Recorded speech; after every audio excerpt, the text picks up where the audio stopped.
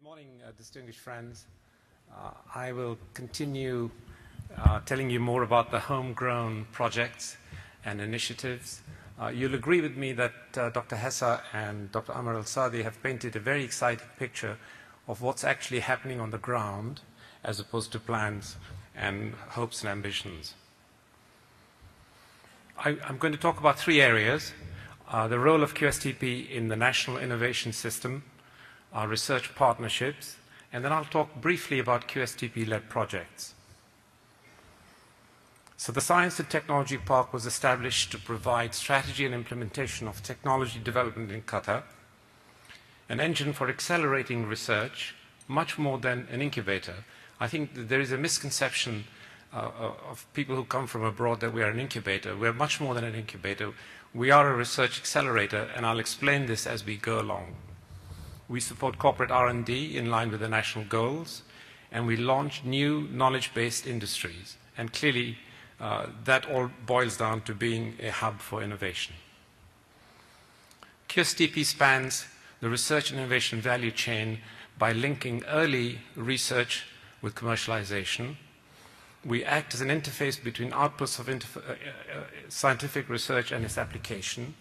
We manage intellectual property within the Science Park for the moment, and we engage in active network relationships. So you can see where QNRF begins and where it finishes, where universities begin and finish, and where we operate in the landscape. We are focused in 4 theme areas. These are the areas that were laid out earlier today, and they are energy, environment, ICT, and health sciences. These are in line with the national vision. And what we try and do is to focus our efforts on the multidisciplinary areas which inevitably are at the boundaries of these. And you'll notice as I describe our projects, most of them happen to be at the intersection of one or many of these themes. Our research partnerships are very varied and extensive. We have Qatari partners such as Qatar University, Espitar, Doha Land, Hamad Medical Corporation. We have international partners such as Imperial College, the Fraunhofer, MD Anderson in the area of cancer, and Biogen in Italy. We have members at QSTP, and these are the multinationals, and we'll talk about those. These are both international companies like GE or local homegrown companies like Green Gulf and Qatar Petroleum. We also have individual Qatari partners who take part in QSTP, and these are either fellows of QSTP, board members, and advisory personnel.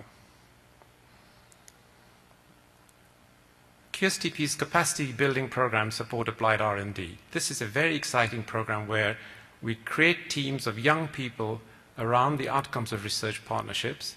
We engage the researchers and young graduates in technology innovation, and we generate entrepreneurship as a culture in the country. This project takes in about 20 to 30 people a year and has been extremely successful, and the majority of students who take part in these programs are Qatari students. Well, moving to the main themes of research, clearly, as you heard from Dr. Amar Al-Sadi, the management, the strategic hydrocarbon assets is a priority, and we have a major program in geosciences and reservoir engineering with Shell, QP, and QSTP, whose ultimate aim is to look at carbon sequestration in the depleted reservoirs in Qatar. The program focuses around geophysics and reservoir engineering. Of course, renewable energy is a vital area for us, and clearly we need to focus. And we've chosen to go with solar because we have plenty of solar power. And we've done this in 2 ways. We looked at the solar value chain and decided where could we make an impact. And clearly our whole philosophy has always been to work in projects where we bring something to the table, whether it's intellectual power or natural assets. And in solar power, the project consists of upstream production of polysilicon. This is the raw material that goes into making photovoltaic cells. This is a very difficult industry to get into. It's extremely expensive. It's a large chemical process. It's energy intensive and requires high investments. And that's exactly what Qatar is very good at. If you look at Ras Laffan, all our projects are large chemical projects. And we decided to enter this area QSTP did the research, the scoping of the exercise, the feasibility studies, the design studies, and then we created a company called QS Tech, which today is investing over $700 million in a polysilicon plant at Ras Laffan. Solar power, at the other extreme end of the value chain, is useful in producing energy. And what we are building today is a demonstrator, and I'll talk more about the demonstrator in a moment. Of course, high-value oil and gas derivatives are vital to us as well. The analogy I always like to talk about is selling coffee beans. The farmers in Africa sell coffee beans for which they get very little money. The people who make the money are the people who package these in espresso capsules. The difference between a kilo of espresso capsules and a kilo of coffee beans is something like 500 to 1. So clearly it's in our interest to look at high-value oil and gas derivatives. And these can be specialty chemicals, and one of the areas we're looking at is composite materials. And in January, we'll be making a major announcement with a German group about the use of composite materials in industry. And there are other applications as well in the food and pharmaceutical industry. So what's our solar demonstrator about? It's an experimental facility to study the different solar to electricity conversion methods, and we're building a 500 kilowatt demonstrator. And the reason for this is that there are a vast number of technologies, even within photovoltaic, and they are impacted hugely by weather conditions. Sunshine has a role clearly in photovoltaic, but the intensity is very important. And you need to understand the bandwidth at which the frequencies that you have to deal with. High temperature is an issue, and as is dust. Dust causes havoc with solar panels, and one needs to develop, firstly, one needs to understand the impact of dust, and secondly, you need to develop remedial measures, and that's what we have in mind. We have some 25 companies who have agreed to take part in this project, and phase 1 will be completed by 2011. And you can see a schematic diagram in this picture on the left. The two partners are Green Gulf, which is a local Qatari company we have created. The whole idea here is at the end of 2 or 3 years, the knowledge of how to manage solar power, what different technologies mean, will be in the hands of a Qatari company. And of course, we need to blend youth and ambition with experience, and we were fortunate enough in that Chevron decided to join us in this project and contribute materially to the program. So the project is co-funded by QSTP and Chevron. And clearly, we've had a huge boost with the awarding of the 2022 games, because all the stadiums are going to need solar power. So we chose for once a technology that was the right time at the right place.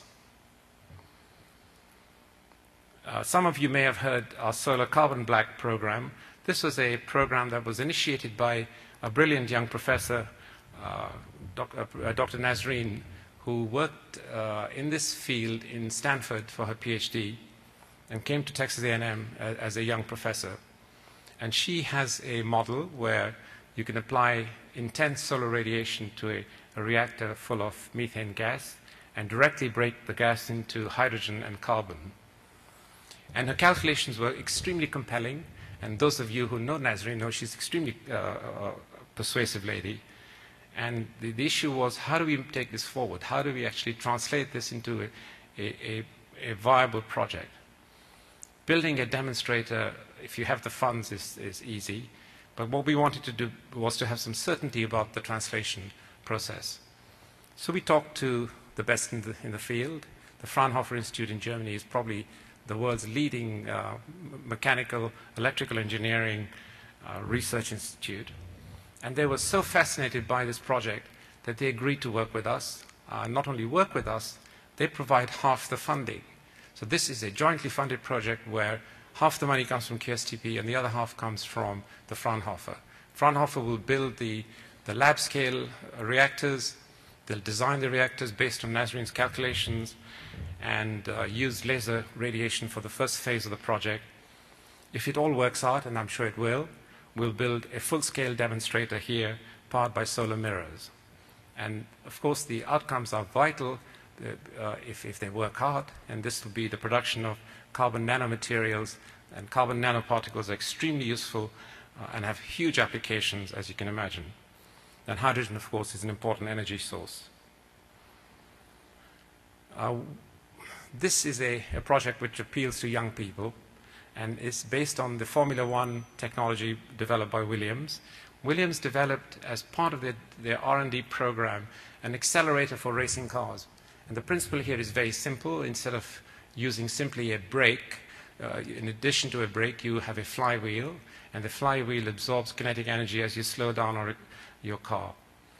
And the technology is very clever. It has composite materials which are embedded with iron filings, and as the wheel spins around, it creates a magnetic field, and hence you have an electric motor. And the idea by this research was to engage this wheel to accelerate the car. And the flywheel is a small flywheel moving at something like 40,000 revolutions per minute, which is extremely fast. And you can imagine the technological problems around that. Williams were persuaded by us, fairly easily, I must add, to do the opposite problem, which was to see whether the flywheel in a larger scale could be used for energy conversion. As you can imagine, when you have a large train or a truck, as it starts and stops, a huge amount of energy is used in starting and stopping a truck or a train. And if you have a flywheel, that every time you start and stop, you engage the flywheel, you build up inertial energy, kinetic energy. And this can then be used for starting a heavy vehicle once it's stopped. And so this project has now been agreed.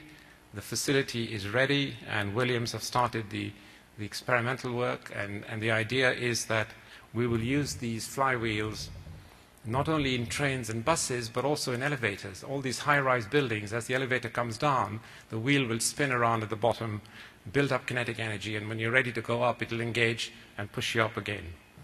Energy benefits of the order of 20 to 30% with ease. And I think this is an exciting area, not only for the applications I've mentioned, but also for futuristic applications when smart grids come into operation. Smart grids are the flavor of the month in electrical engineering, and the issue there is to compensate periods of low energy or high demand, and the flywheel is an excellent example for doing that. Water is, of course, the lifeblood of a country like Qatar, because without water you can't survive, and the bulk of the water in this country is desalinated. Almost 99.995% is desalinated water. So we have 2 or 3 major initiatives underway. One is a center that's been established by ConocoPhillips and GE on the reuse of water. I don't know if many of you know that when you're drilling for oil, for every barrel of oil you bring out, you contaminate 3 barrels of pure water. This is drinkable water that gets contaminated. The idea then is to see how the contaminated water can be cleaned and purified and reused. And stage 1, the results are looking extremely exciting. And the idea here is to be able to use this water for gardening initially, for cleaning road surfaces. And I'm told by the scientists that the water is clean enough to drink, and they even drink it when you go to their labs. ExxonMobil have also announced a major advanced technology initiative in water, several million-dollar program, and we look forward to that with great excitement.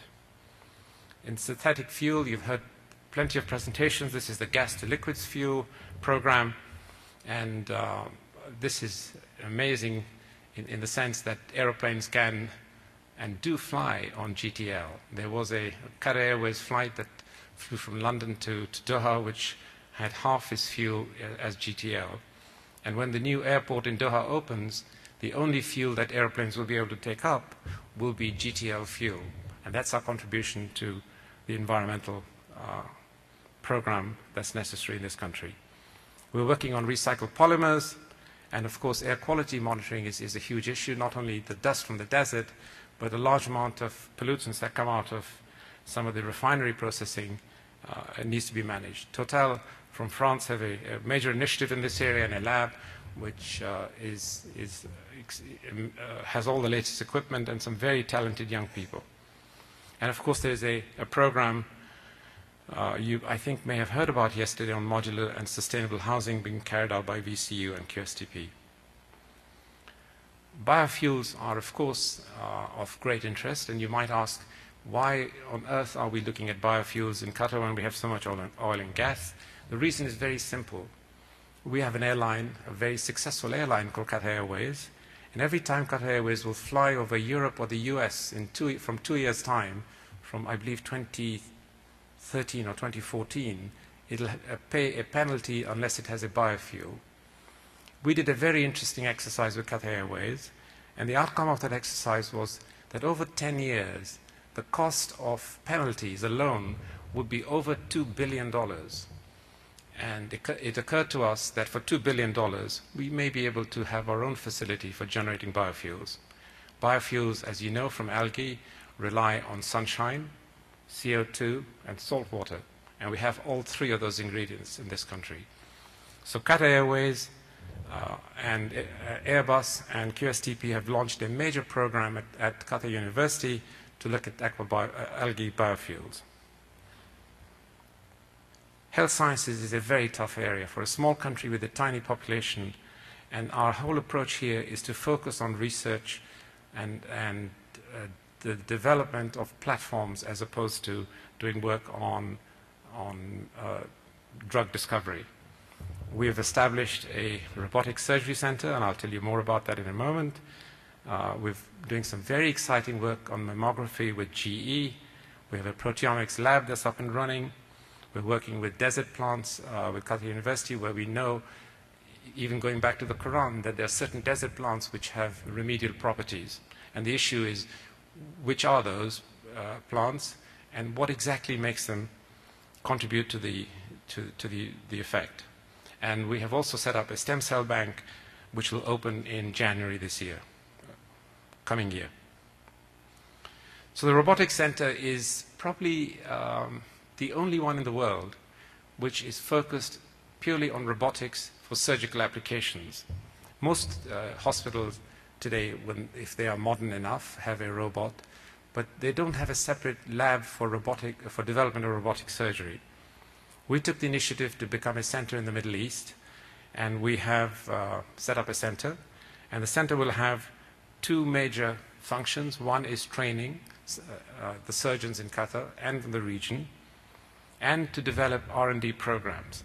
The facility is now fully functional. We've had 24 full training days between October and December alone this year of surgeons, and these surgeons were Qatari surgeons and surgeons from the region. We have several R&D programs underway.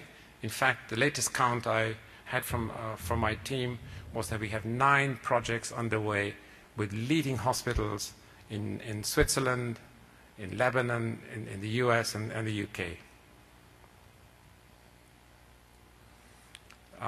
The project with GE, this is very important because breast cancer is a major issue in the region, and simple mammography doesn't work because of the dense tissue. And a very simple approach was thought of by a scientist at GE, which was to take a picture of a normal mammography and then take a second picture after injecting a dye and look at the contrast between the two. And the simple physics behind it is that cancer cells light up literally because a lot of blood flows to them, and if you have a dye in the bloodstream, you can pick it up very quickly. Now, for some strange reason, GE didn't want to fund this on their own, and we took a gamble to jointly fund this project with GE, and I can tell you within 18 months we have spectacular results. This project has, not only did we fund it, we put people to work on it as well, and we have results which are extremely rewarding. The 2 trials have been done, one in Germany and one in the US, and GE already have 7 or 8 orders for this new equipment. So basically it takes the existing equipment, you add a little bit more computing power to your system, you inject a dye in the patient, and the tumors light up. And this basically avoids the painful process of having to go through a long waiting period, doing biopsies, and using sonar techniques, and ultimately MRIs, which are very time-consuming. And we look forward to this being developed, and it'll be trialed out in Hamad in this coming year. The cosmetics projects at Qatar University is unique, as I mentioned earlier, and the proteomics lab is working very closely with Qatar University to identify the protein structures that impact the outcome of our results. Stem cell banking, I won't talk long about. This is an interesting initiative where the cord blood stem cells are stored. We managed to persuade Virgin Health to move their worldwide headquarters from the UK to Qatar. They're now here. We own a third of this, but we run it as a Qatari enterprise. The team is at QSTP, and the facility, the cryogenic facility, will be completed by January. Until the facility was completed, all the samples were stored in the UK. And we went through very complex procedures with the immigration and customs people to make sure that the samples could leave the country and eventually come back when our facility is ready. The facility is now available to mothers who gave birth to babies in Hamad and Al Ali Hospital, and in fact all the hospitals in Doha. The idea here is to widen the reach of this to surrounding countries like Bahrain, Kuwait, and Abu Dhabi. And the benefits, of course, you all know, and I'll mention in the slide. These stem cells can be used for the treatment of leukemias and lymphomas and thalassemia, sickle cell, which is very common in this part of the world. Delta Dot is our proteomics lab. It has 3 major programs underway. One is with MD Anderson's on breast cancer, looking at biomarkers. The second one is, as I mentioned earlier, on cosmetics from desert plants. And finally, we're also working closely with Espitar on detecting drugs that are injected by athletes and sports stars. And again, the World Cup will be a major boost to us because we will have the state-of-the-art equipment here and a defining set of equipment which sets the standards at a very high level.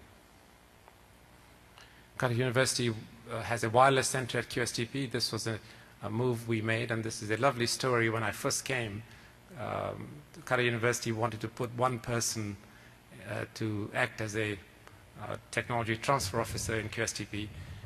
And after about 2 hours when they left, we had agreed to set up a major wireless center in 500 square meters of lab space. And this is one of the most exciting homegrown projects I can think of, where something like 35 or 40 people are intensely involved in generating outcomes. And I have a picture here of a traffic system that's being developed, which will be implemented very shortly. Now, diabetes and cardiovascular diseases have been talked about a great deal, and we wanted to see how we could contribute to this. There are a vast number of sensors being developed, very exciting sensors that look, and miniaturized sensors, which look at physiological parameters such as heart rate, the amount of energy you spend, your blood pressure, and these are either implantable or they can be worn as wristbands or on your chest. And we felt this was an area worth getting into it, but not at the sensor level. The thing that was missing was the communications tools. All these sensors have different technologies for transmitting data.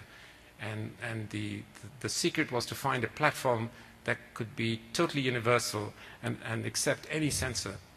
So over the last 18 months, 2 years, we've developed a platform that can take almost 20 or 25 different sensors which work on different standards.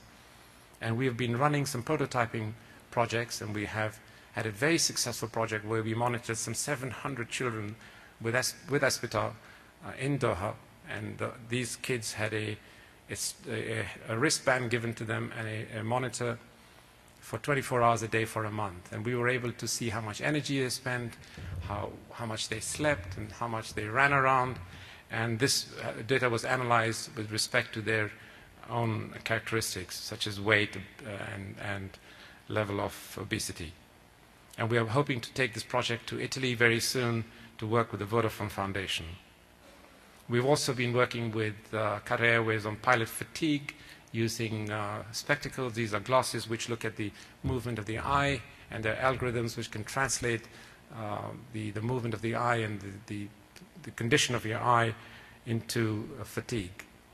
And this project has had a very interesting start. We've got some nice results, and the idea is to make this an airline standard for pilots.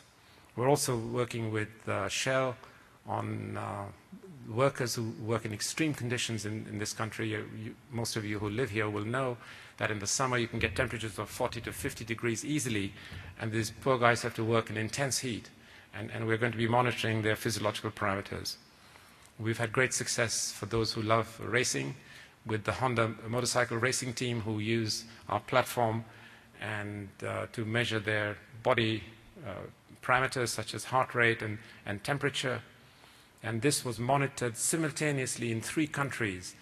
The race took place in Monte Carlo, and measurements were made in Japan, Doha, and London. And we were able to get high degree of accuracy of the parameters that these guys were going through during the racing process. So really this is a platform, and the whole idea is to start commercializing this. And for different areas, you'll have different partners. In the sports field and for sports performance, the natural partners will be people like Nike and Adidas. For healthcare, it will be people like Siemens or GE. So really, the next stage now is to take what we've done as a proof of concept to take it to commercialization. Finally, I'd like to talk a little bit about our project in translation. And as you've heard over the last day and a half, this is a very important area. And the reason we've embarked on this project is not only the richness of literature there is and paintings, but because we want to make sure that the Arabic language flourishes in its best form. So what we have today and have developed in the past few months is a systems integration approach by bringing the best of breed in some of the areas we needed to use and the technologies we had to use. So we have advanced software technologies to create a virtual library of ancient and modern text in Arabic and English. The platform is used for translating text to text and text to speech. And the first book was already been done. We had Her Highness who came to QSTP recently, and we gave her a gift of a book we had translated from Latin to Arabic automatically. We're partnering with Aspitar, the Qatar Museum Authority, the state television TV station in Italy, RAI, and Sheikh Hassan Al Thani's private library to look at how we can translate some of these very valuable books from English to Arabic or Arabic to English, both in text and speech form. So really the benefits are obvious, and we look forward to individual researchers and universities who are in this country to work with us to enhance and enrich this platform. And I'd like to finish with a simple demonstration. I hope it works. And this is a text that was put on the computer.